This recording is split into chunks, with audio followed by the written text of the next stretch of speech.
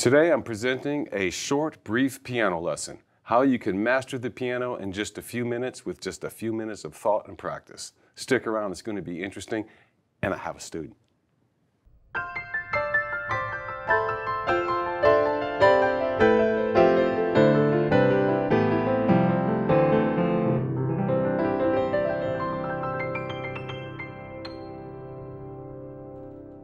Hi, this is Ted Barsalou for Alamo Piano Galleries.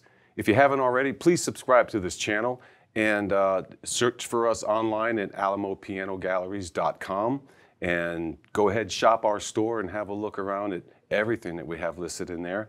And this is?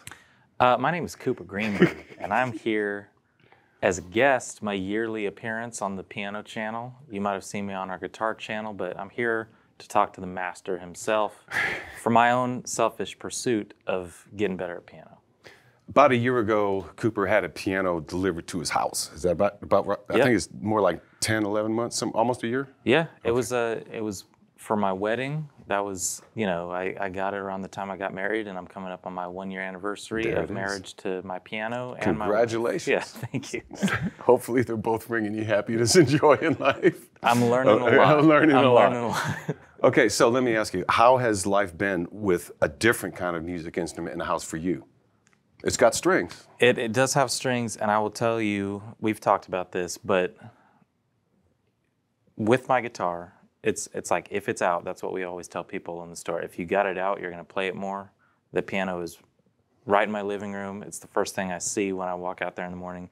It draws me to it. I think that's an interesting and important thing to know is if you're getting into piano and you have the space for it in your house, whether it's a 61-key keyboard, a grand, whatever, put it in your line of sight every day because it's going to draw you to it. So that's been the biggest help is it's there. Obviously, I'm going to go. Ease of access. Yeah, just go it's mess like around. Hanging your guitars on the wall. I try to do something on the piano every day. Super. And it's been helpful because if you got a keyboard but it's tucked away in a closet, you're rarely going to go get it. But we have other video we did, I guess maybe 2 years ago. I don't want to guess how long ago it was. Where we just kind of jammed on those two keyboards. Yeah. And when the piano was going to your house, I remember I said, "Hey, I'm going to refer you to the best 5-minute piano lesson ever." And I have been referring people to that ever since. You were my first. You were my first guy. I said, "Hey man, go check this out." And what I'm talking about is a video where Paul McCartney explains to the producer Rick Rubin how to play the piano and how he learned the piano. And I think it's about a 5-minute video. And there's a whole wealth of information in there and just basic how to play piano, even if you don't know how. Matter of fact, most of the lesson is how you can just go about making up songs, following songs, learning songs based on what Paul McCartney shows you. And I think there's probably no better musician in the world to just keep it real simple. And it's so super casual. Yeah. And you get the feeling that if you went to his house and said, "Hey, can you give me that 5 minutes?" "Oh, sure, mate, come on over here." And it's not going to get any more formal or fancy than what he does in the video, which is absolutely perfect because people do remember what he says. Yeah. And so the lesson I have for you, I know you've gone through and looked at the McCartney thing. You could watch it every day and get new things out of it. Yeah.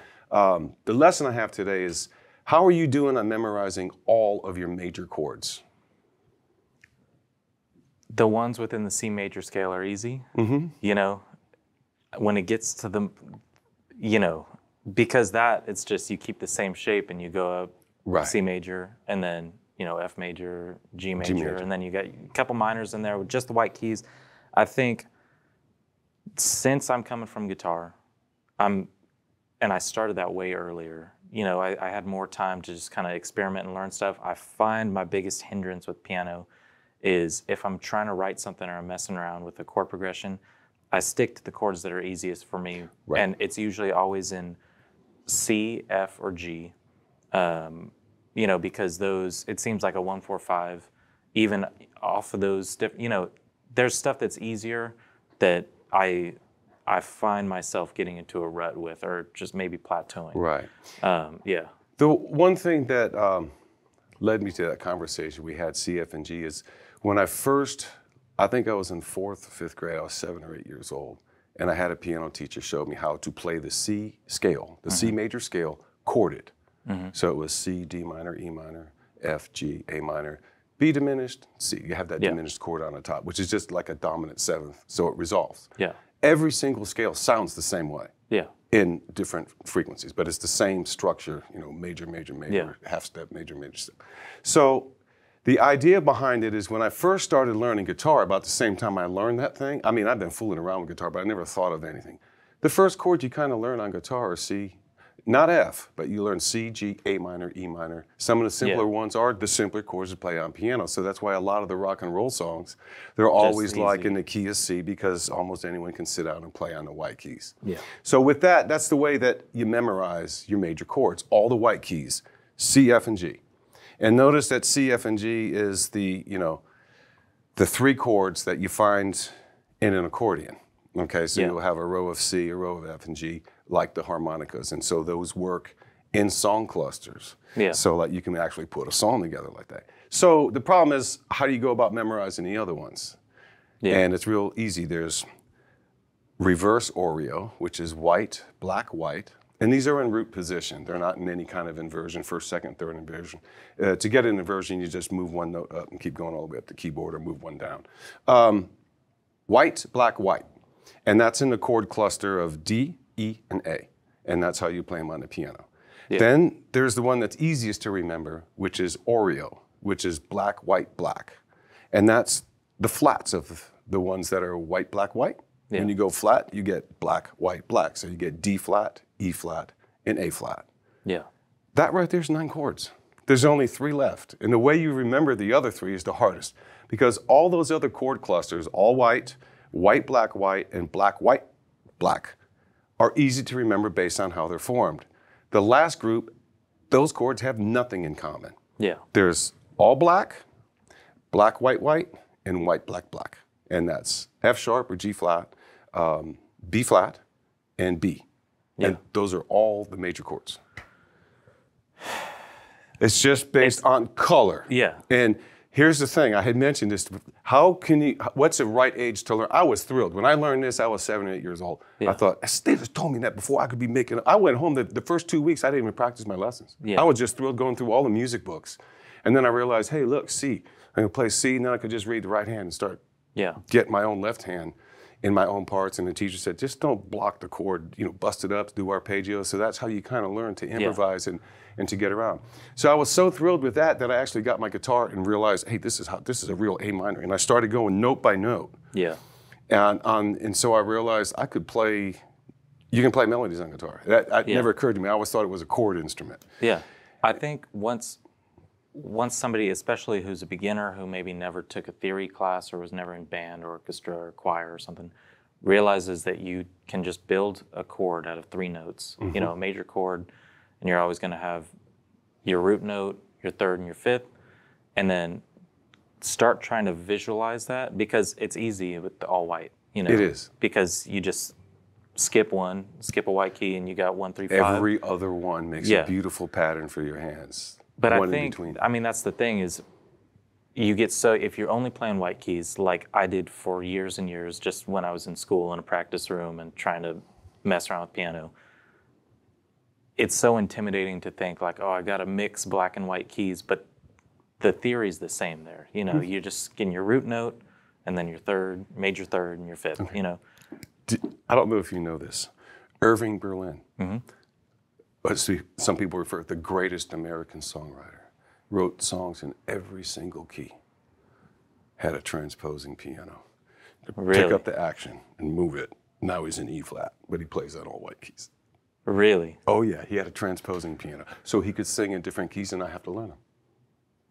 Someone would come over, hey, Irv, great song. Like Bing Crosby, can you lower it a third? Sure.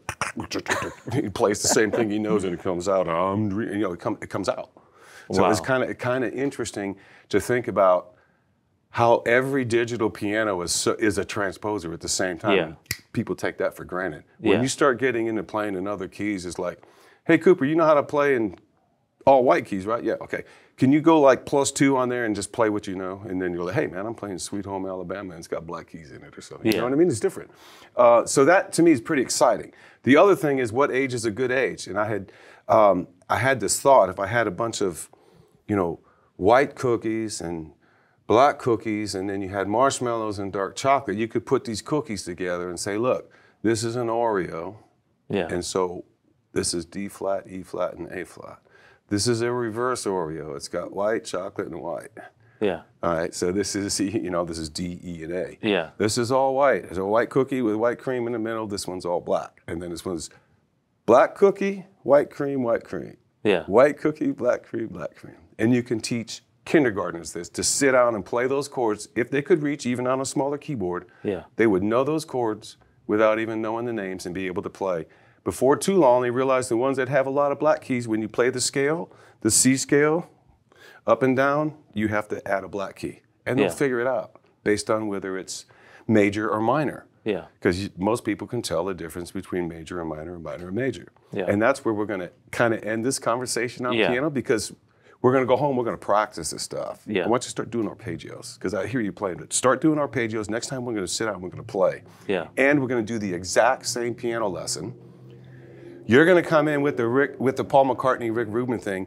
Like my teacher would tell me, your next lesson is to memorize this. Yeah. So everything in there you know how to do, and you can explain and show someone else, so you don't need to refer them to the McCartney video. But I just think it's great, because who would want a lesson from McCartney? We're the new McCartney. Okay. All right. So, but we're going to do all the minor chords. Yeah.